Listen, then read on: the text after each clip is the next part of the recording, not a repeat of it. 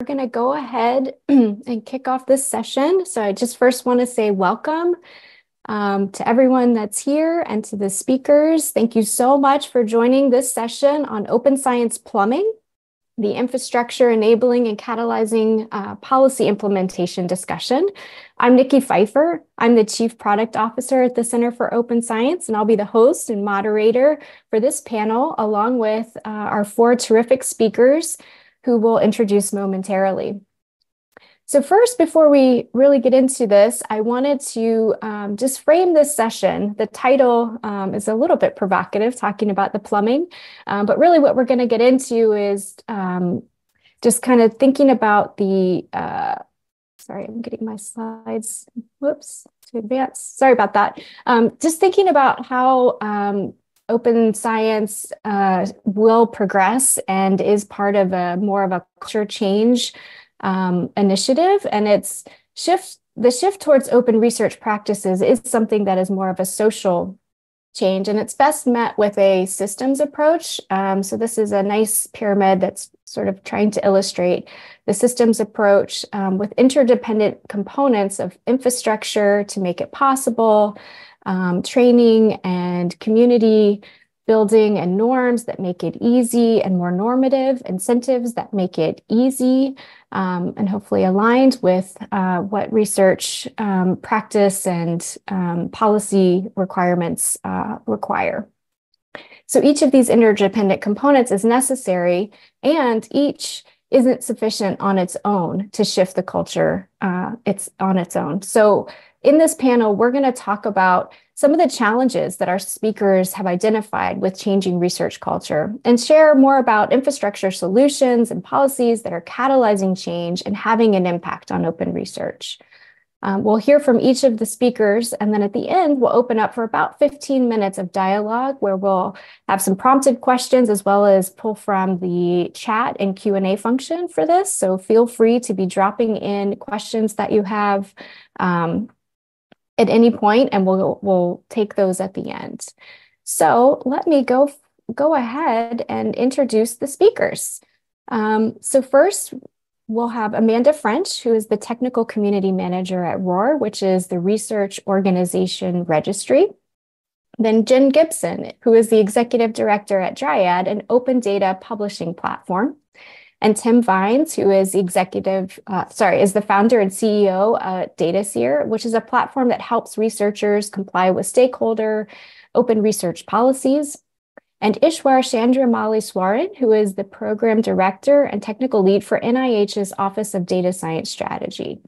One last note, and I'm going to drop this in the chat right now, is that the speakers' slides are available, and I'm dropping the link to those, as well as all of the different presentations from the panels and sessions throughout the two-day event are available also on the OSF. Okay, so with that, again, thank you to these speakers, and thank you all for joining. I'm going to pass it off to Amanda to get us started. Great. Thank you so much, Nici. Next slide, please. Hello, everyone. No, just the first slide, title slide. I'll introduce myself. Back, there we go, right there. I'm Dr. Amanda French, and I am the Technical Community Manager for ROAR, the Research Organization Registry, which is an initiative jointly operated by Crossref, DataSite, and the California Digital Library. Next slide. ROAR is a global community-led registry of open persistent identifiers for research organizations that is becoming a global standard. ROAR makes information about research organizations clean, consistent, normalized, and easy to exchange among software systems so that journal articles, data sets, and other research outputs can be reliably associated with organizations such as universities, laboratories, companies, and funders. Next slide. If you haven't heard of ROAR before today, maybe you've heard of ORCID identifiers, and maybe you've heard of digital object identifiers, or DOIs. An ORCID ID identifies a researcher, a DOI identifies a research output, such as a journal article, and a ROAR ID identifies an organization associated with the research, such as the organization where the researcher is employed, aka the researcher's affiliation, or a funder that supported the research. Next slide. Here's a sample ROR record for the California Institute of Technology. And this record should make it clear that ROR IDs, like ORCID IDs and DOIs, aren't just identifiers. The true value of these identifiers is that they are associated with rich information or metadata about the entities they identify. On this record, you can see the unique ROR ID at the top in the left there. But you can also see the name of the organization, what kind of organization it is, other names it goes by, including acronyms and common alternative names such as Caltech, the organization's website, its location, and its mapping to other identifiers. ROR also supports parent-child relationships and sibling relationships for organizations within the registry. And you can see that here, and this can include labs, hospitals, and research centers. The ROR registry currently includes over 105,000 research organizations from around the world. Actually, I think it's over 108,000 now, with new records continually being added and existing records continually being updated. This image is taken from the ROR browser search, and you can, if you like, open this in another tab, roar.org/search, and look for an organization. But all the information shown here is also available in the ROR API and in the downloadable dataset of ROR, both of which are entirely open, public domain, and free to use. Next slide. So on this slide, with some apologies to NASA, you can see an example of one of the problems ROR helps solve. If you search NASA's Scientific and Technical Information Repository for work associated with Caltech, you'll get different results depending on how you spell and even capitalize Caltech. Because historically, like many other scholarly systems, the SDI repository has captured and stored organization names as free text. And of course, just imagine the different results you'll get if you look for work of the California Institute of Technology spelled out instead of Caltech, or CIT, which is a common acronym for Caltech, or for work produced by Caltech's Jet Propulsion Laboratory, which may or may not appear in a search for Caltech work. It's vitally important to connect all of these works together because they are all, when they are all associated with one organization. Next slide. Next slide. Yeah. Okay, here we go. The terrific news is that NASA's STI services is working now to address all these name variants and incorporate ROR IDs into the NASA STI repository. We worked with them quite a bit last year during the Year of Open Science to make sure that NASA-related organizations are properly represented in ROR so that they can continue to clean up that data that's in their repositories, and that work is ongoing. Next slide. So here's a great and elegant example of a ROR integration in the data repository Dryad. We'll hear from Jennifer Gibson in just a moment. You can't see ROR anywhere here.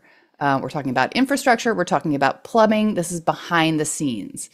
ROR behind the scenes is powering the organization lookups in both the institutional affiliation field and the granting organization field.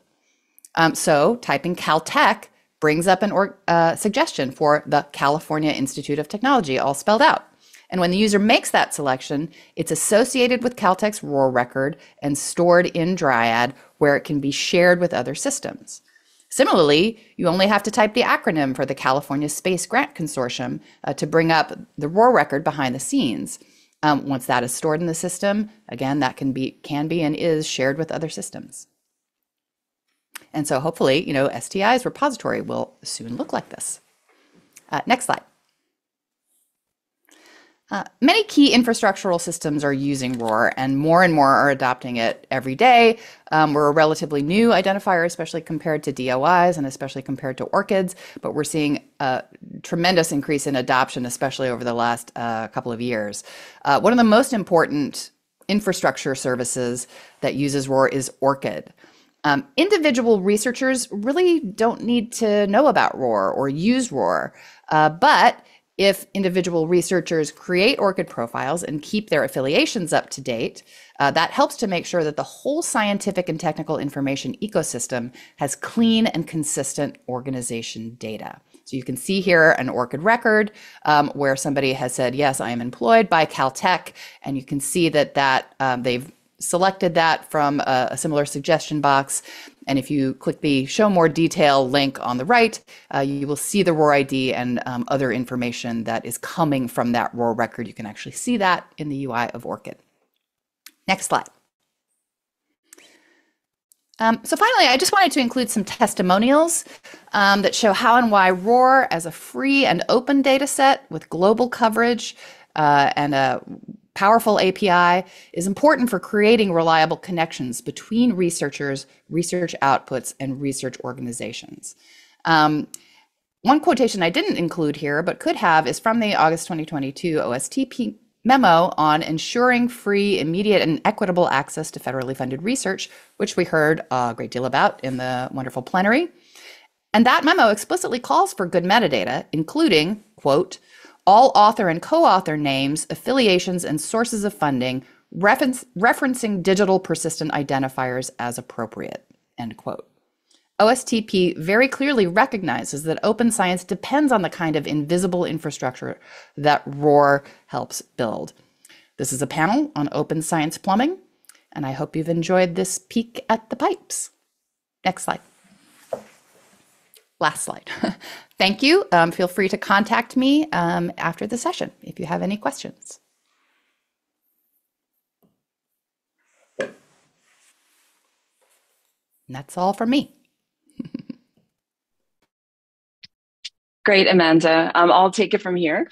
Hi, everyone. I am Jennifer Gibson. I'm the Executive Director of Dryad, a platform I'll describe for you in just a moment. With my brief remarks, I want to offer a few key points. And the first thing is to go back to the framing of the meeting again, and the goals for the year of open science. There is strong alignment, obviously, with what we're talking about and the goals. So the infrastructure for open data sharing is a pillar of any strategic plan for open science. More than that, making well-described data open can contribute to the integrity of peer review, as well as further research.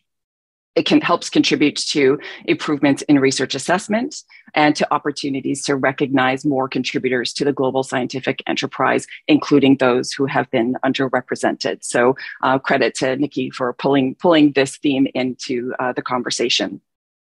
Another point that I'd like to leave you with, even before I get into the slides, is that the infrastructure for sharing data is at once mature, with some specialist repositories online for several decades, and rapidly changing in ways that I'm going to talk about in just a moment. And finally, I'd like to try and make clear that we're ready to support emerging policies for publicly funded data and to help funders expand your view of the impacts of your investments.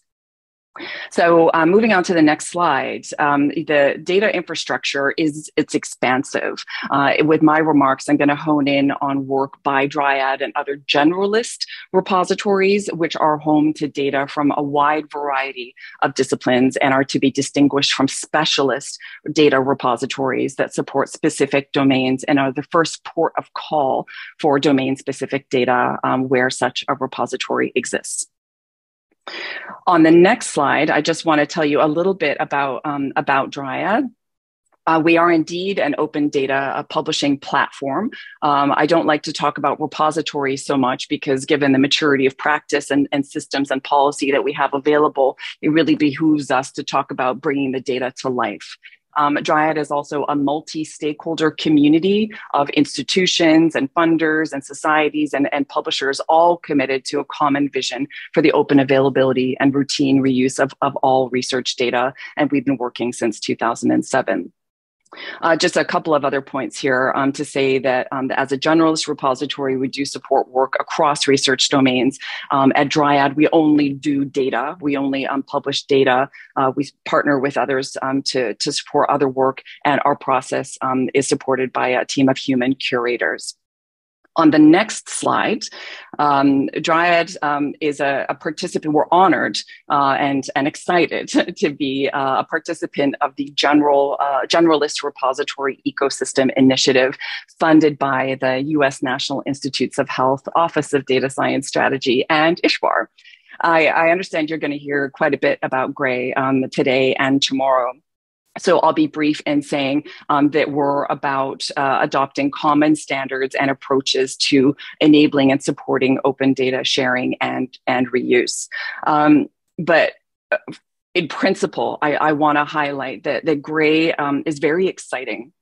With this exercise, we're modeling an unprecedented social and technical collaboration across different types of entities whose potential is simply and purely to improve the integrity of the global open research infrastructure and advance open science. So just take a moment and consider how powerful it is to have Elsevier and digital science take up the types of community standards pioneered by Dryad and the Center for Open Science. That's just one example. That's just one facet on the potential here.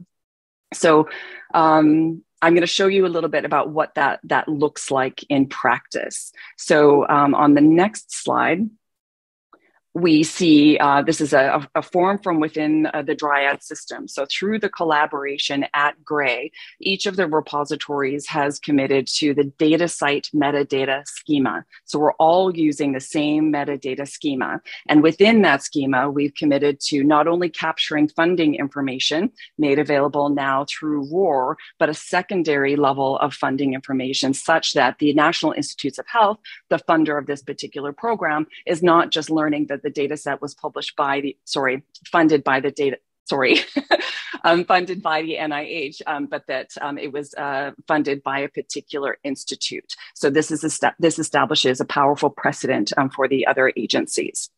Next slide, please.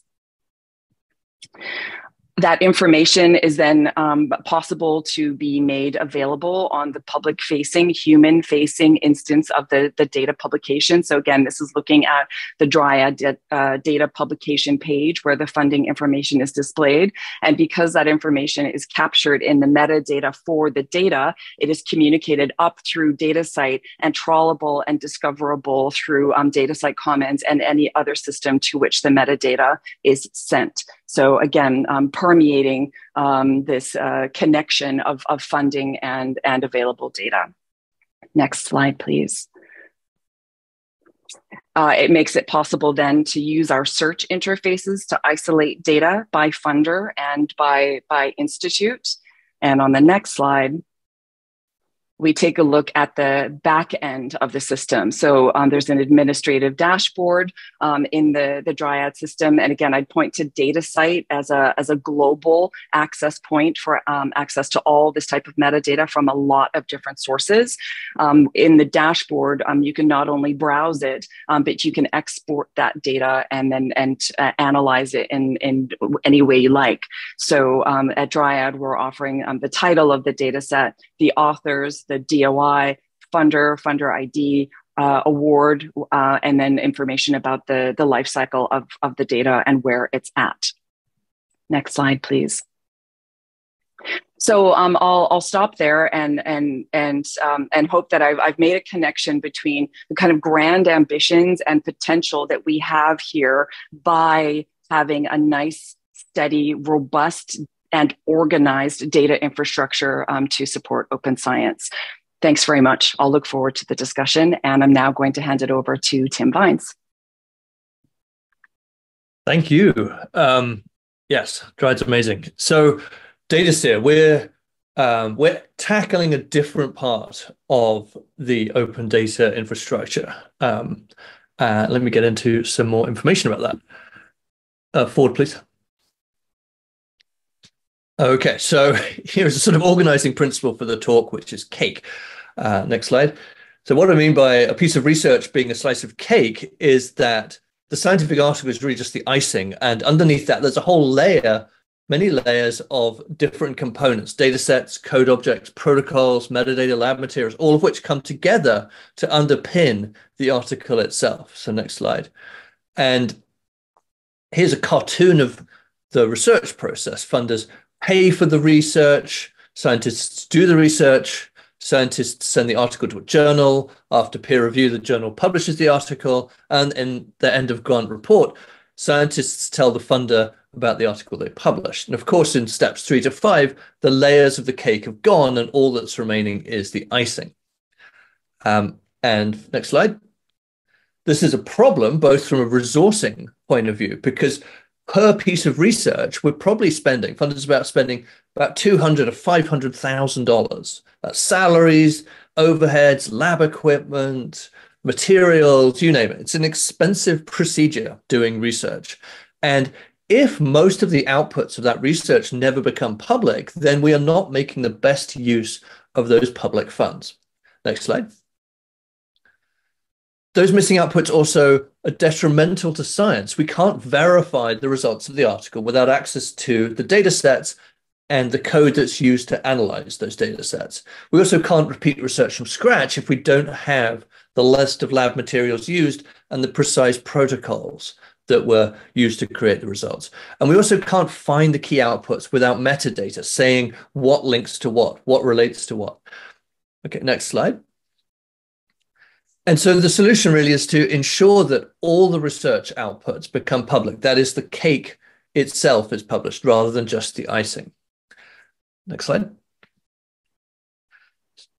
Okay, so why now? Why do we really care about this now? And as obviously probably everyone in this session is aware, the Nelson memo from 2022 really had a profound effect on the policy landscape in North America.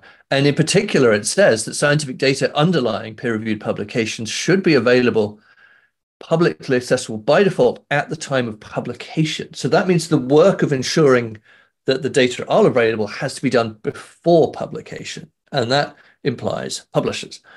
And we also need to monitor data sharing across the articles. The agencies are tasked with providing information back to OSTP saying, how did we do? Next slide. And lest any of your institutions think that you're not involved, you are, because when it comes to NIH funding in particular, the data management sharing plan from January of last year is now part of the grant. And that means that the institution's effectively promising to ensure that the authors share those data sets that they lay out in the data management sharing plan at the publication of that article. And of course, that is a huge compliance issue for the institution because NIH contracts are federal contracts, and there may be consequences for the institution if the data sets are not shared when they are published. Okay, so let's move on. A new slide. So what does DataSeer do? Where do we come into this? So we do a bunch of services. So for example, here are open science metrics. This is for a corpus of articles. We help the stakeholder understand where they are, where they're going for things like, did the policy we brought in last year have any effect? Or we're thinking about bringing in open science policies. Where are we now? What do our authors generally do with their data? Do they put it on supplemental material? Do they tend to put it in an online repository, or do they do nothing at all? So next slide. So our one project you may have heard about is our Open Science Indicators, which we co-create with PLOS. I recommend you listen to Ian and Iskowitz tomorrow morning. He'll also be talking about the Open Science Indicators. And it leads to all sorts of insights. So next slide, please. So here's an example for a different client that we have created. So they wanted to know what proportion of our authors share data online. So we picked up a bunch of research articles in the left-hand donut. Most of these generated or reused data. Quite a lot of them didn't share data, about a quarter. Another quarter or so put the data on the supplemental material, and over half actually shared their data in an online repository, which is amazing. This is actually the best result we've ever seen for this. And then we look at code. So did the authors use command line software? If they didn't use command line software, then they have no code to share. If they did have command line software, about half of them didn't share the code. Very few of them put it in the supplemental material. And then about 30% put their code objects in an online repository, typically GitHub or Zenodo. Okay, so this is the kind of insight that comes from our open science metrics. So next slide. Our second highly related service is what I was just showing you is column L, the proportion of articles that share data online or somewhere. And so that's 100% within the red box here. Next slide. We can also redo these metrics to ask, instead of what proportion of the authors did behavior X, we can say, for this article, what proportion of the open science behaviors that the authors could have shown did they actually show? And so these authors here in this first row did a great job. They shared their data, they put it in an online repository, they included the DOI URL, they put it on Zenodo, they also shared their code, which is a bit further over. And so they did really well. Next slide. These authors down here did much worse job. They claim to have shared their data in the supplemental material. And if you look at their data accessibility statement, they say, oh, it's all in the supplemental material. There's actually nothing in the supplemental material. So they have done a much worse job of their open science. Next slide. And so what we can do is sort of separate the open science sheep from the open science goats with the sort of authenticate-like service where you send us the article and we say, okay, these authors have more work to do around open science. And this would allow, for example, a publisher to triage articles as they arrive to say, okay, these ones need a bit more intervention to make sure that they're doing a good enough job of open science, whereas these ones can just carry on into peer review. So that's the purpose of our open science snapshot. Next slide. Then we get into our third service, which is much more meaty. This is really where we are aiming for high levels of compliance with an existing policy. And in this case, what we do is produce a catalog of the data sets and other outputs associated with an article. So here there are 5 data sets that they have generated, rows 1, 2, 3, 4, 5 there, that they have not shared anywhere. And so we're telling these authors, look, you've got these 5 data sets, an RNA-seq alignment, MVAR data that you have not shared, you need to put these on a repository. And then they've also, in the lower 4 lines, they've also reused existing data sets, but they've only cited the accompanying article. They have not provided a PID for the data set itself. And so we're saying, okay, you need to ensure that we can actually go right to this data set. So next slide.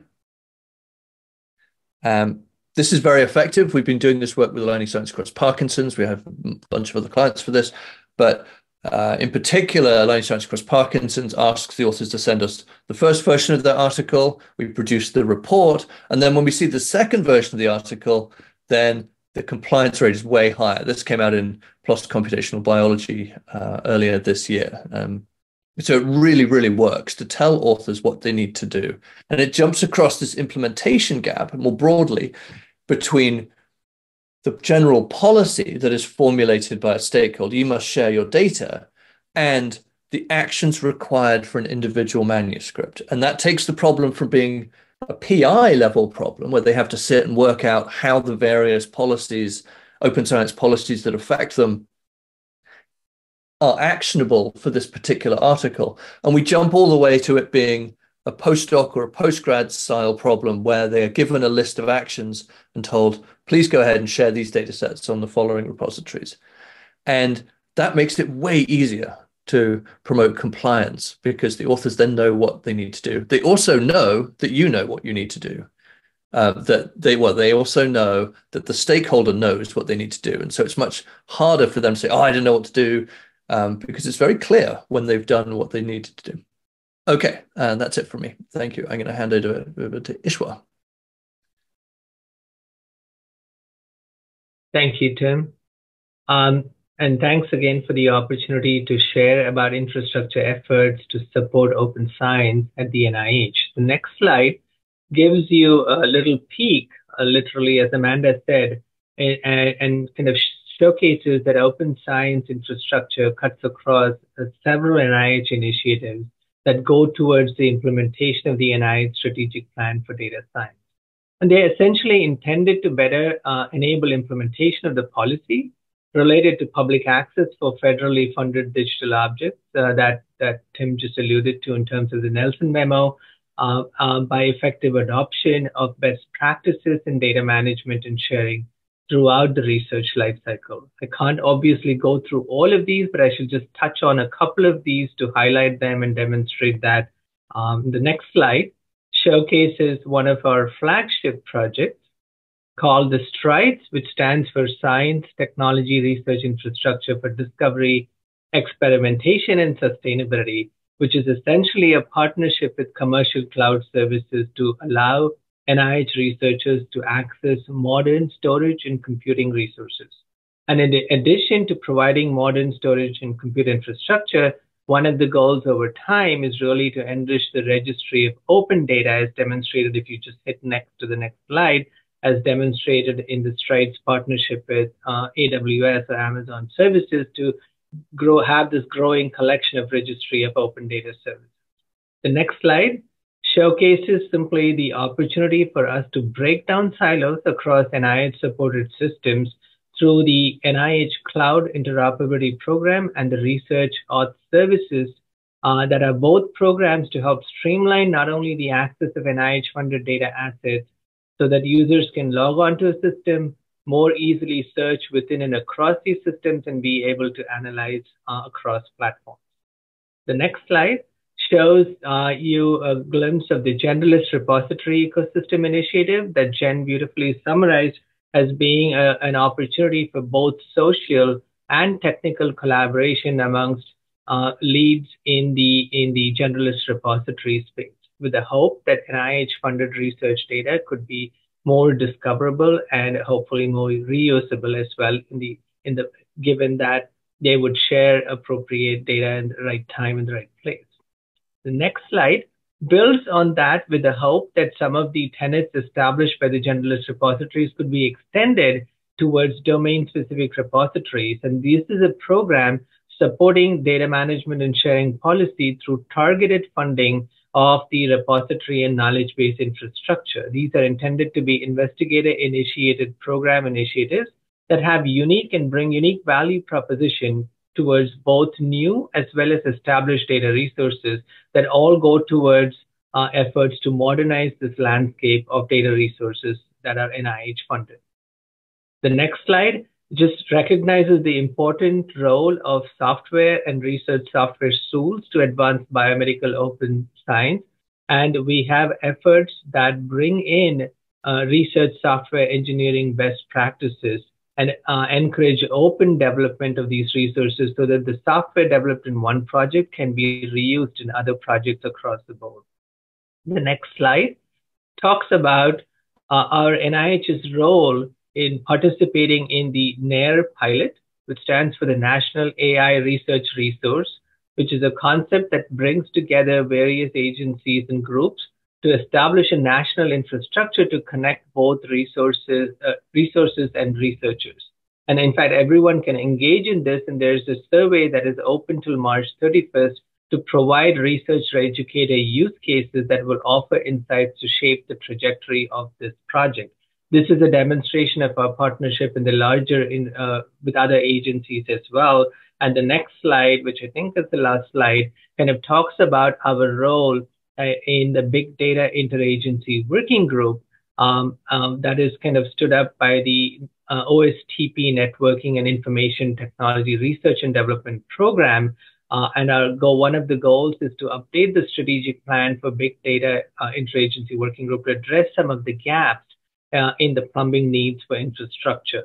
So stay tuned for more updates on the strategic plan. And I think the last slide over there simply gives you access to more information in all of these projects that are available on our website. And you can also reach me to find and learn more about these. Passing it back to you, Nici. Wonderful. Thank you. Thank you so much to all of the speakers for those great presentations.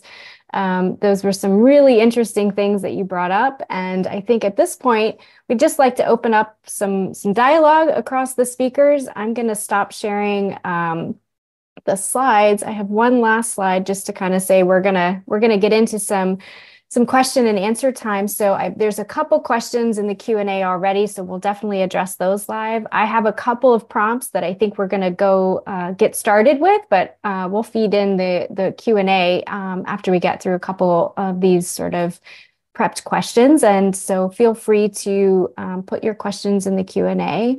So just the first question, and we'll kind of go around the panel. I'd love to hear, even though you touched on these things sort of throughout the presentations you gave, I'd love to hear more about specific challenges or opportunities that you're seeing in either, what could be done or is happening relative to advancing open research practices. So maybe I'll start with Jen, since she's right next to me, and see if we can pass it around just to hear your high-level thoughts on this. Sure. Thanks, Nici. First, I'm optimistic about the progress that we've already made and the progress that we will make. I think we have a powerful precedent in open access, kind of broadly speaking, to build on and learn from as we expand into other topics in open science.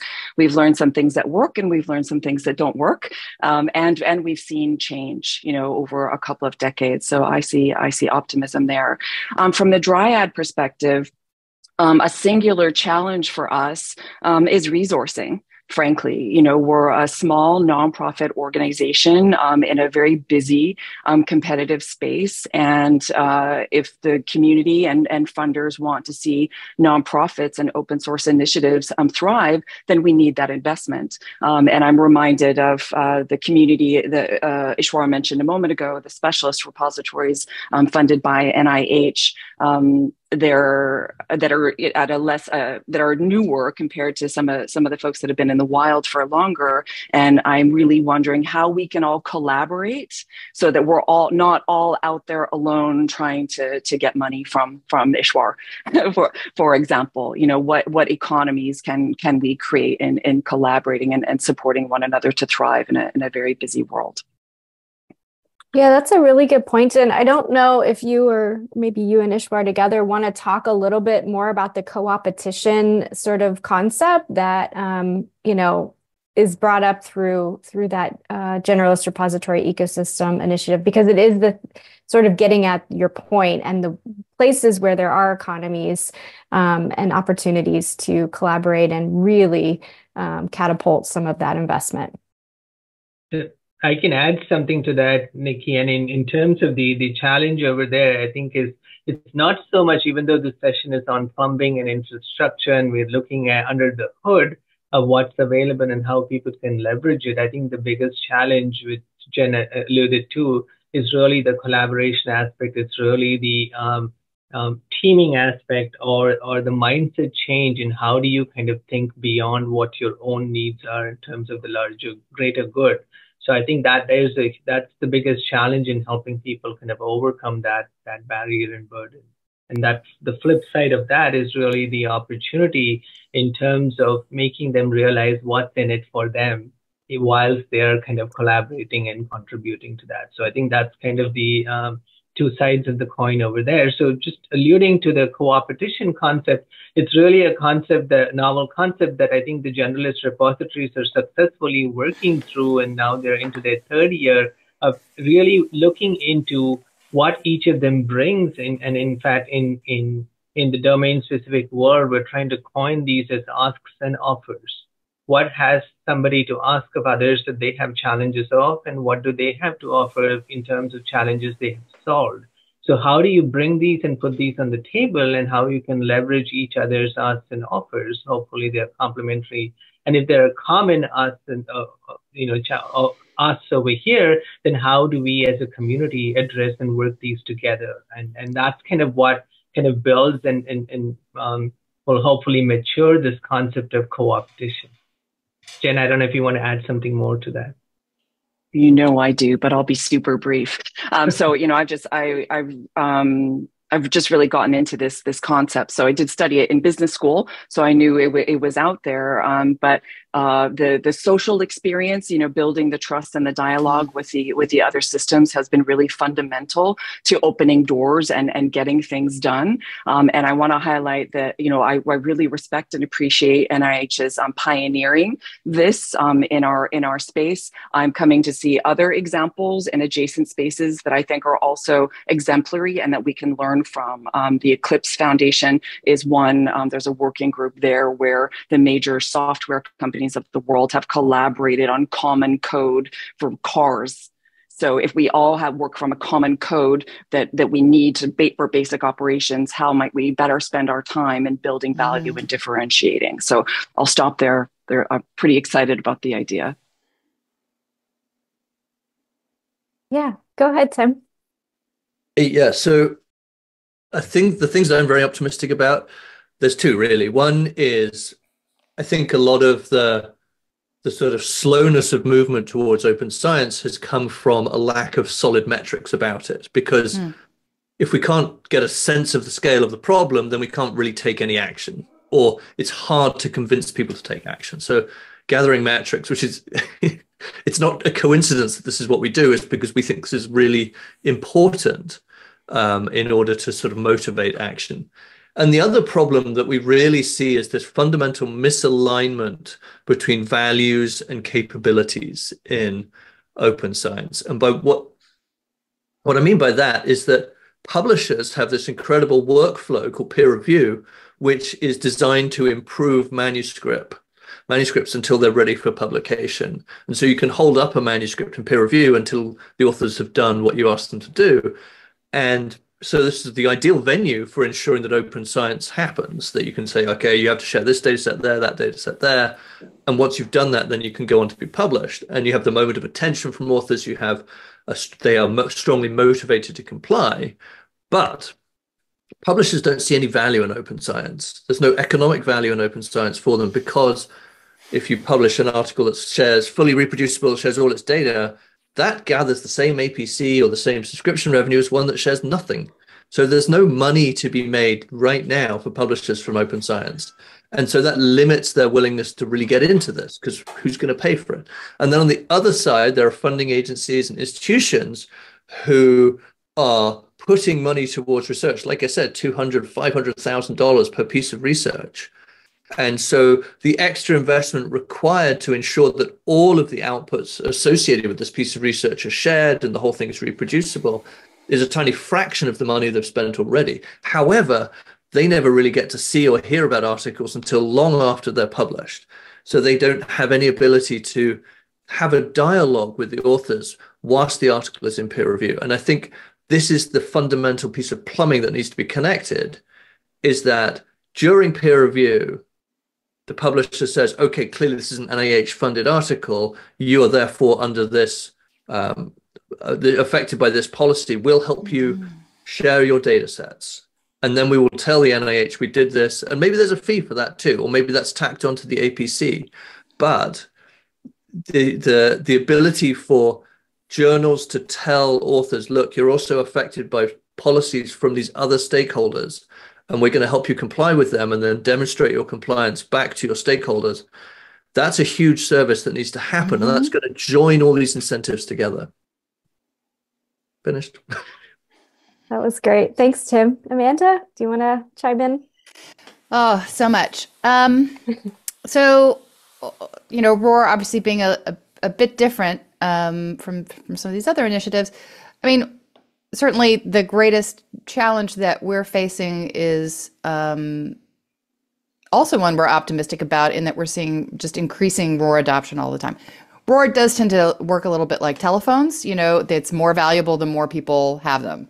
And so we've seen great adoption, but we're still waiting for more, especially from large publishers. So from our perspective, we really want all of this great tracking and discovery to be possible, but we need a bit more adoption of ROAR to make that happen. And such a fascinating discussion about the co-opetition model, because I have found that really tremendous as well. And it's with some of the larger scholarly publishers, there are, I think, free market forces that are working to drive ROAR adoption, in that it is a competitive advantage, because interoperability with certain systems is a competitive advantage. And they need to be interoperable with sometimes sort of impoverished systems, if that's not a thing, but ones that need a free identifier, need to build on free infrastructure, like as in no cost as well as in open. So what we see is that, you know, you can't really use proprietary metadata to create a genuinely interoperable system. You can't do it. I mean, you've got copper pipes in one part of the house and PVC in another, and they don't fit together.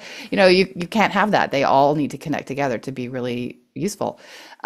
So what I have found, but the co-opetition model has sped up, specifically ROR adoption among those systems. I think they would have done it. Some had done it already. Some are in the process of doing it. Some did it in the course of the ROR task group. And I think they all would have gotten to it eventually, but I think that they all agreed that this was something that was of value to them, that was a kind of a basic step they could take. So I did love that. And then I just think it will be interesting to see, I think really, honestly, especially in the next 12 to 18 months, what happens in the commercial sector with specifically ROR adoption, because I do think that there's a lot of movement there. Anyway, so. That was great. Thank you. Yeah, even with even the policies coming out over the next, months and year to will also help, I think, encourage some good practice adoption. We've got 3 Q&A questions, so I thought we could take those for the last few minutes that we have. Maybe one is clear that it's for Tim. So there's a question about DataSeer. So it's looking at the layers of data under the icing. Is it looking past that, past just data, and looking at things like protocols, and how does that relate to clinical trial data? So if you could answer that. Yes. So we are just testing and are close to releasing a pre-registration metric. That is, did this article pre-register itself either with Open Science Framework or on one of something like Clinical Trial Registry. And so that's a new metric coming along. We've also got a metric of use of protocols, which is a much more sort of general thing, maybe life sciences, use of protocols on protocols.io or pointing to a protocols manuscript. And so we've got these 2 interrelated metrics that we are close to launching as part of the PLOS Open Science Indicators. And these will be available to other clients too. That's great. There's 2 more. So we'll just run through these and see who might want to chime in. The first one is talking about if there's challenges with reproducibility, why aren't there, I guess, more metrics for this? I'm generalizing the question, but I feel like that's something, Tim, you kind of started to talk more about. And so I think this is an interesting one. And I can just say through the GRAY activities with Jen and Ishwar, this is something that is coming up. So definitely more metric tracking, but I want to hear if you all have some specific thoughts on this. I have many, and I'm going to try and keep them very short. One, reproducibility is an article level phenomenon. That is, can we get to the results in the article?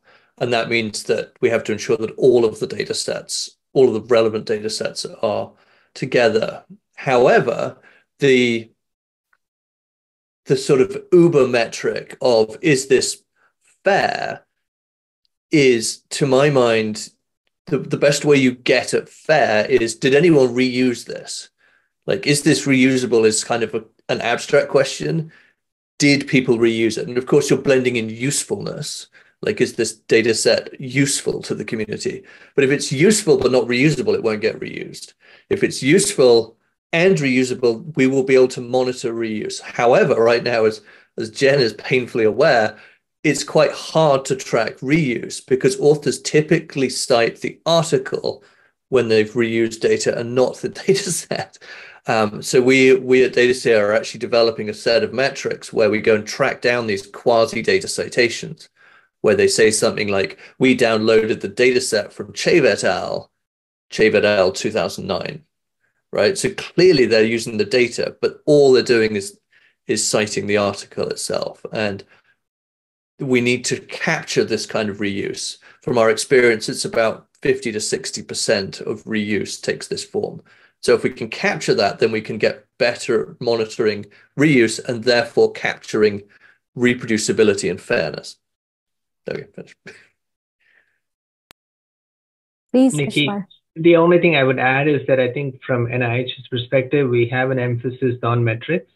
We have an emphasis on reusability of data, and we have efforts towards encouraging people to reuse and demonstrate that use and share some of the challenges they have found that. And so we want to be able to get towards where data resources are tracking metrics, and not just that metrics go beyond just counts, but they actual kind of demonstrate the scientific impact of the data itself. Thank you. Jen, what were you going to add? I would like to add that Nici should contribute to this as well. And tell me if you want to or not. I'll set you up and say that the Center for Open Science has been a pioneer in reproducibility studies. I'm not as familiar with the psychology work, but that was a foundation for work done in cancer biology in partnership with eLife, where I was before, and it was about testing the reproducibility of work reported in those stories. So Nici, you're best positioned to kind of talk about, what work you guys may have done on the data level. But I realize moderating and speaking at the same time is very, very challenging. It is. Thank you very much for that setup. I wish there was more time that I could go into more depth on that. I do think, the studies that my colleagues at COS do is really to evaluate some of these things. And it's not only just at the metric level, it's really going deep into understanding how reproducible certain cohorts of studies are and why.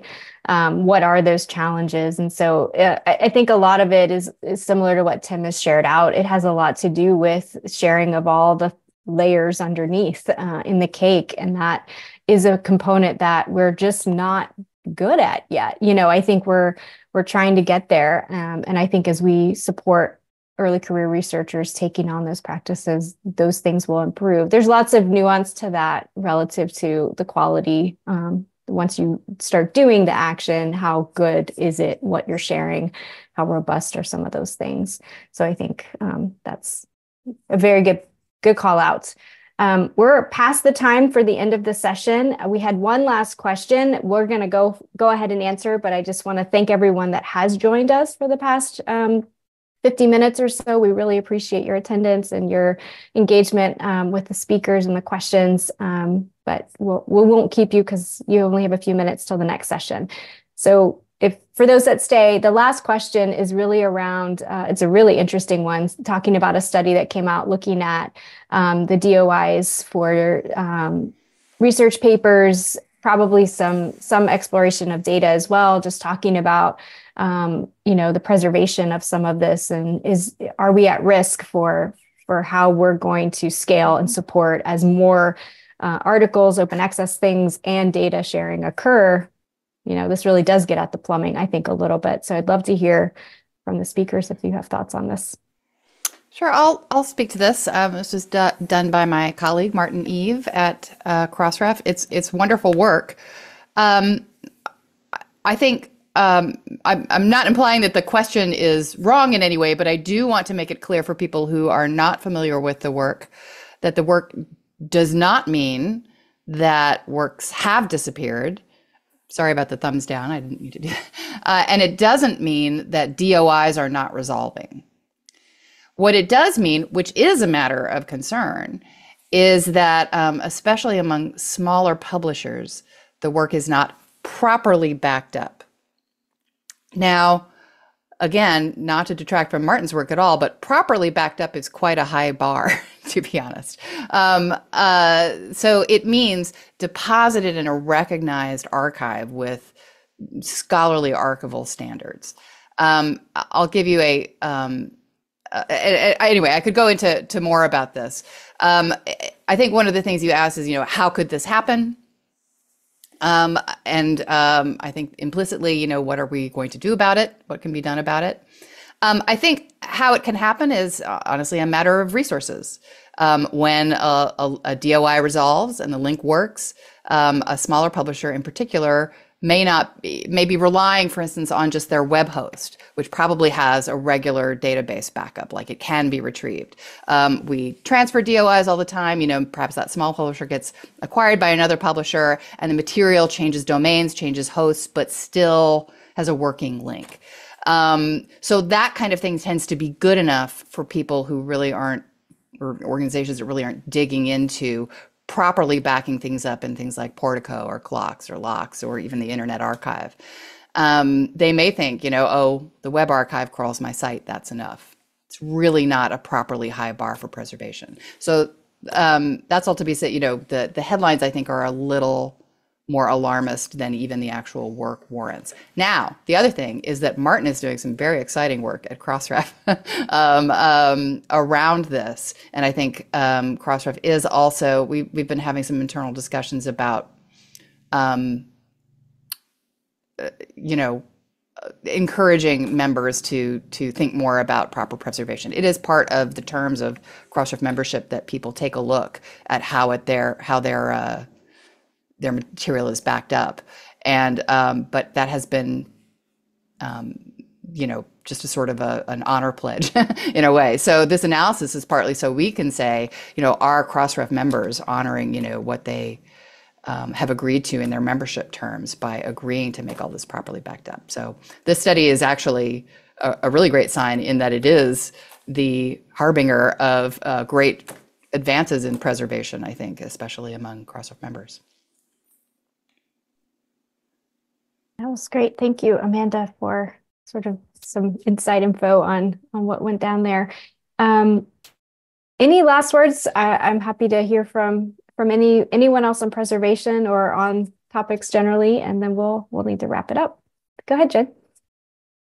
I would just add briefly that I'm reminded of the desirable characteristics for data repositories for federally funded research. So might not need to remind this audience, but there's some hard work that's been done in the development of the policies that we're facing now to describe standards for repositories that include preservation, redundancy, use of DOIs, persistent identifiers, and other metadata. So within that context, I think there's important foundation for us to stand on, and outside that context, an important precedent to take a look at and try to leverage.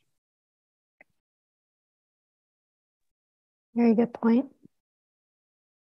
Thank you. All right. Well, I think we will go ahead and wrap it up. I just want to thank everyone for joining us. I want to thank the wonderful speakers for their time and efforts to just pull together this amazing sort of set of updates and share outs about the work that you're continuing to do. And really just, it's exciting, I think, to see some of the plumbing coming together to really catalyze and enable open research and the impact that we all want to see. So thank you all.